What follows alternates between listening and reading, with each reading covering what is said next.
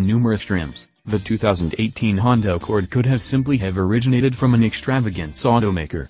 The new vehicle gloats a flock of upscale highlights including a 10-speed programmed, delicate cowhides, wood dash emphasizes, inside commotion cancellation, LED headlights, propelled well-being highlights, and an exquisite 8.0-inch touchscreen.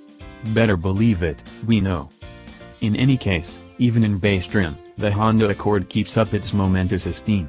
Beginning at $24,445 for an Accord Deluxe, the car is outfitted with a fuel-effective 1.5-liter Turbo 4, a ceaselessly factor-programmed transmission, a common side, liberal back extra space, and a created ride. Venturing up to Accord X or Accord XL trim includes relative solace including overhauled upholstery, greater wheels, and better sound. Accord touring cars should not be being called worker cars, they're low-level extravagance autos. We just inquiry the Accord's strength in a couple of regards. While Honda has swapped out a V6 for an effective 2.0-liter that makes 252 pull, a 6-speed manual is accessible in all cases, and without the liven of being less expensive than a programmed. It's a no-taken-at-all choice this time around.